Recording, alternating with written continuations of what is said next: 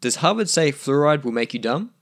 Whenever you go into the comments section of anything to do with fluoride and its influence on health, you will see people claiming that Harvard University says that fluoride in the drinking water is bad for you.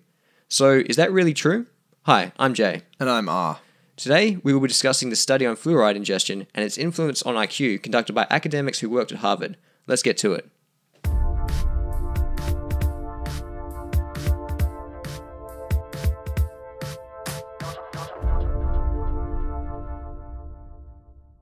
So, the study entitled Developmental Fluoride Neurotoxicity, a Systematic Review and Meta-Analysis was published in 2012 by academics including some of whom worked at Harvard University in the journal Environmental Health Perspectives. This study is commonly referenced by anti-fluoride activists as evidence that the fluoride practices of many modern societies is resulting in negative health effects on the population. The paper is a meta-analysis of 27 epidemiological studies investigating the effects of fluoride on intelligence quotient, or IQ. The study finds a standardized weighted mean difference of 0.45, which would amount to a drop of around 7 IQ points. So this shows that fluoride in your drinking water will negatively influence your IQ, right? Well, not necessarily. There are a myriad of problems with this paper, but even if we ignore all of them, there is one simple point that has to be made.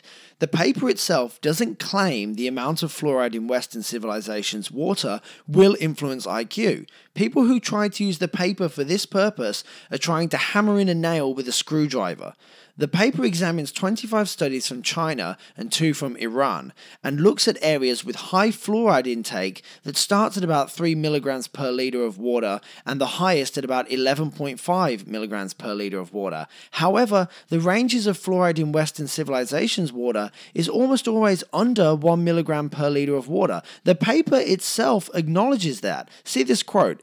Opportunities for epidemiological studies depend on the existence of comparable population groups exposed to different levels of fluoride from drinking water. Such circumstances are difficult to find in many industrialized countries because fluoride concentrations in community water are usually no higher than 1 milligram per liter of water, even when fluoride is added to water supplies as a public health measure to reduce tooth decay. So, if someone uses the paper to say very high exposure to fluoride in your drinking water may influence intelligence, then they may be using the study correctly. However, if they're claiming that the Australian government's decision to put fluoride in the drinking water is bad, then they are just trying to use a fork to eat soup. So now we can ask, would it be valid to use this study to assert that higher fluoride intakes of about 3 to 5 milligrams of fluoride per liter of water negatively influences intelligence? Well, the answer is not really, and here's why. Firstly, the studies referenced were very short and didn't consider confounding variables that can influence IQ, such as education and breastfeeding. Not accounting for these will influence the validity of the results. When a meta-analysis is comprised of a number of poorly controlled studies, it is likely to result in the meta-analysis itself having weak statistical validity. The most important thing when looking at epidemiological studies is to control for the massive amount of variables that exist in everyday life. When the studies put into the analysis don't do that, you have to be skeptical of any assertions based off that analysis.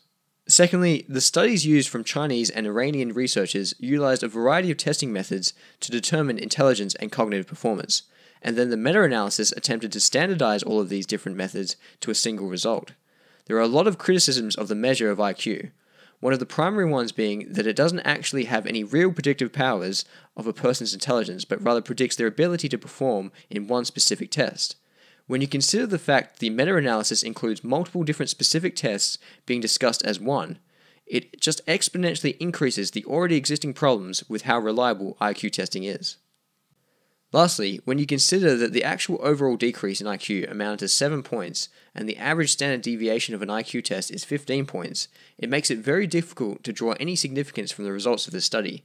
Now, that isn't to say that any time a difference occurs within the standard deviation of a given test, that the result is instantaneously meaningless. But it is to say that if the result occurs within the natural standard deviation of the test, and you know a multitude of confounding variables and testing protocols weren't controlled for in the analysis, as is the case with the study in question, then the results could very likely be because of one or more of these uncontrolled variables, and not the primary variable, which in this case would be fluoride ingestion. Now, if we bring it back to the initial claim of fluoride influencing IQ in Western civilizations, we should consider conflicting research, such as a study conducted in New Zealand involving long-term exposure of fluoride on repeated IQ testing between the ages of 7 and 13 and again at 38. The study found absolutely no link between fluoride intake and reduced IQ when external factors were controlled for. There are many rigorous studies with similar results to this that work to build a very strong case for fluoride not influencing IQ, and one meta-analysis using a multitude of low-quality studies and not controlling for external factors is not enough to refute this body of work. In conclusion, there is a lot of evidence to suggest fluoride has a lot of positive health effects that are an important thing to include in public policy, and the claims that it negatively influences IQ are poorly supported at best. The study involving academics from Harvard does not claim to prove the link, but only outlines the possibility of a link existing in cases of high fluoride exposure. But even that claim is very weak. The authors of the paper even accept that themselves. It just seems to be the anti-fluoride crowd that can't accept it. Thanks for watching. Subscribe for regular videos, like this video, and share it around to help us raise the bar of public discourse.